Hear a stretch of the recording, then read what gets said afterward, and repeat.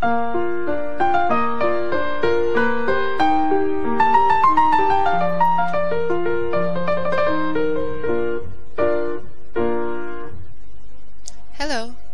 Today we are going to make a cache port.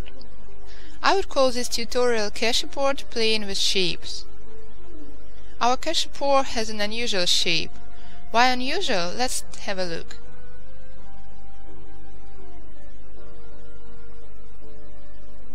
I've been collecting interesting ideas for quite a while, so once I've come across an unusual shape of a bowl woven of some kind of veneer.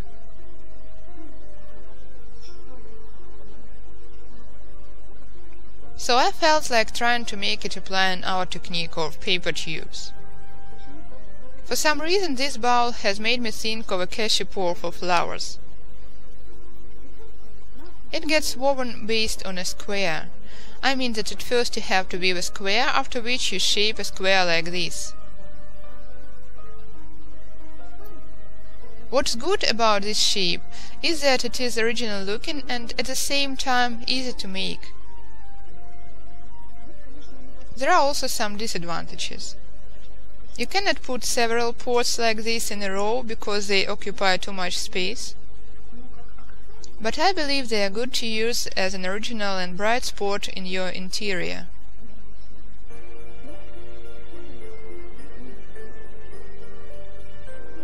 As usual, I've tried this shape on several articles. I've made a few conclusions.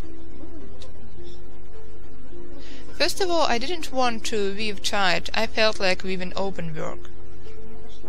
Lampshades we wove have inspired me to collect lace patterns. So this time I'd like to continue the topic, but apply it to a different shape. At first I wanted my cache port to be very light and very airy. However, the idea has proven to be failed. I continue sharing my failures with you because I believe that error correction is one of the most effective ways of teaching. When I woven the web, I've liked the way it looks. However, when I've started shaping it, I've noticed that the tubes break while bent. So I've given up to airy lace applied to cache ports and chosen denser type of lace. This latest white article has appealed to me most of all, with its dense lace. Well, actually it's not a lace, but rather printed cotton, woven rather loose. I've tried making cache ports in different color schemes. These green and brown ones have been ordered to match the interior of similar colors. So today we are going to weave my fourth green and brown cache port.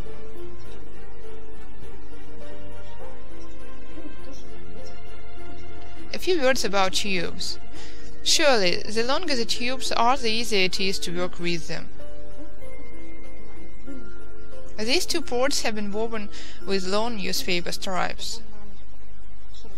This one has been woven with regular tubes, but I've lengthened them.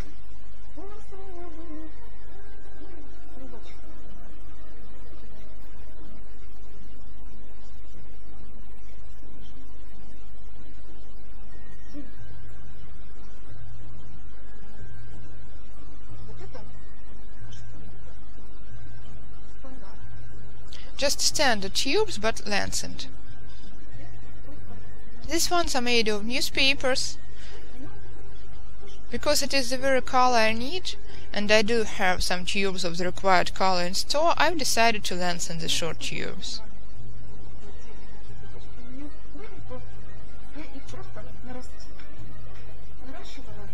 I've done with the help of dragon glue.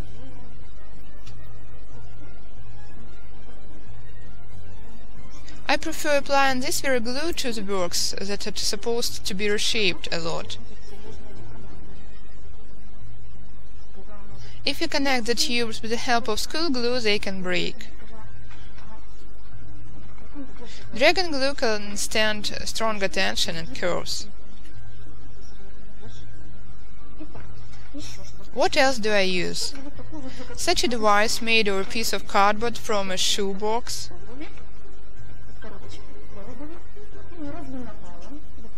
I've lined it in order to direct my tubes, both lengthwise and crosswise. The intervals between the lines are standard. I don't draw a line for each separate tube, I just draw them for guidance.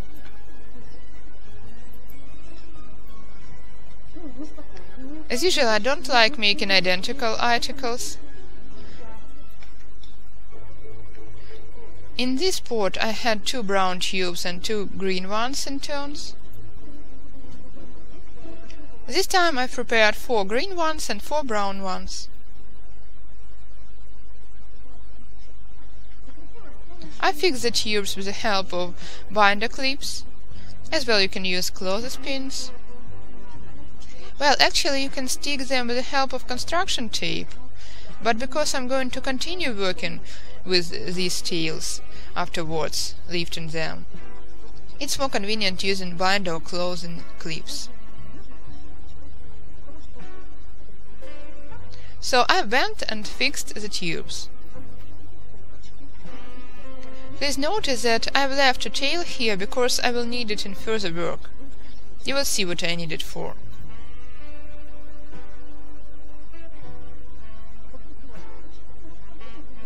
The intervals between the tubes are about half a centimeter, about 1/4 of an inch.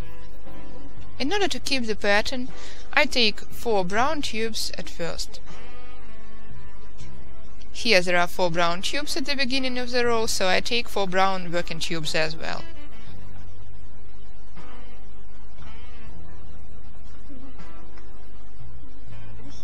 For this article I've chosen printed cotton weave as follows: in front of one, behind one. In our case, the denser the web is, the better it acts while bent. So we don't need any particular pattern.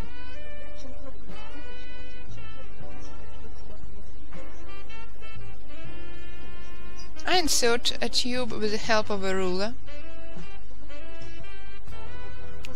and with the help of a ruler I draw it.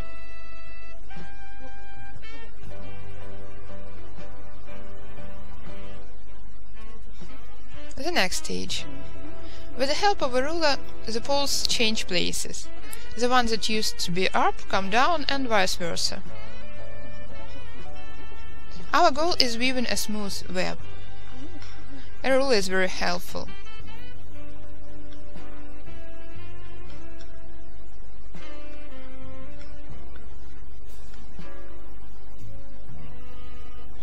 Now insert a tube and draw it.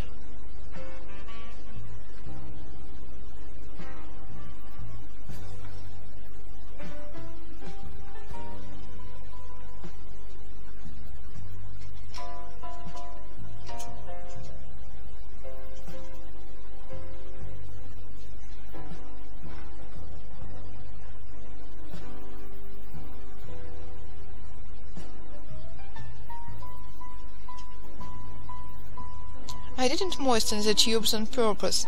I'm going to moisten them later. It is important to avoid bending and breaking of tubes at this stage.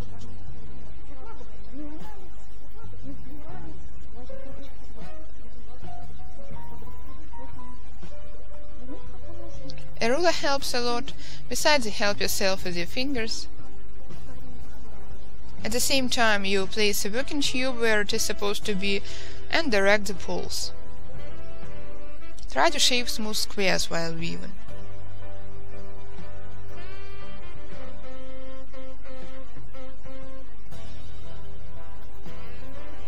The next step. Continue like this up to the required size.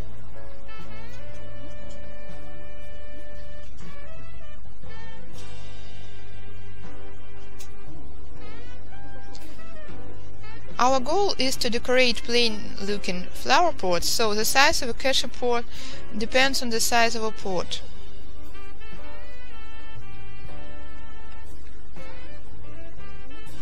the third brown tube,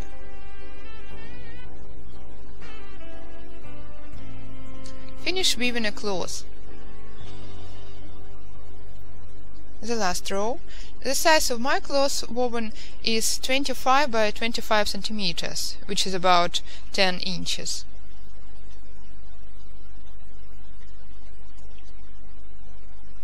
Insert the last tube.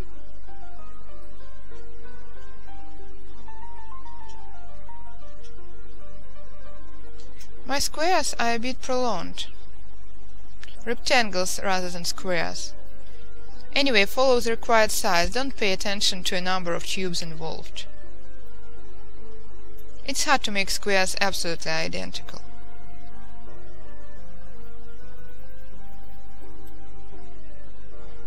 So, got it. 25 by 25.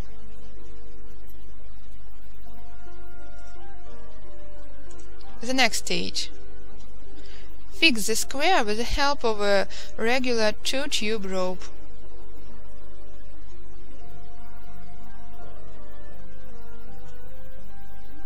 This time I need wet tubes, so I've moisturized them beforehand. The intervals between the tubes are very short, so I hug 2 poles at a time.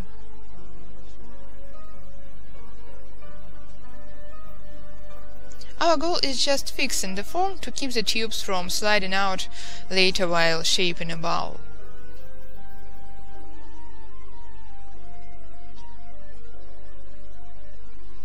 So the edges have to be treated and fixed. A regular 2-tube rope. I personally hug 2 poles at a time, but it's up to you.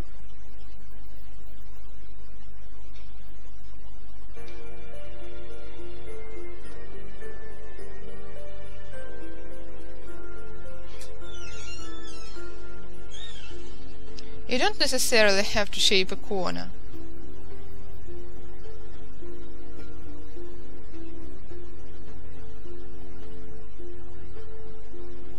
We are going to weave 2 rows only.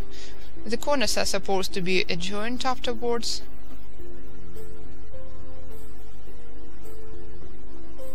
It seems high time to lengthen.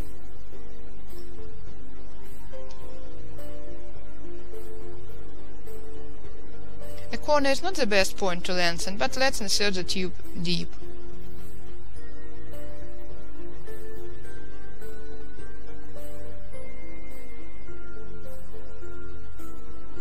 And this way weave in the technique of a rope up to the end of the row.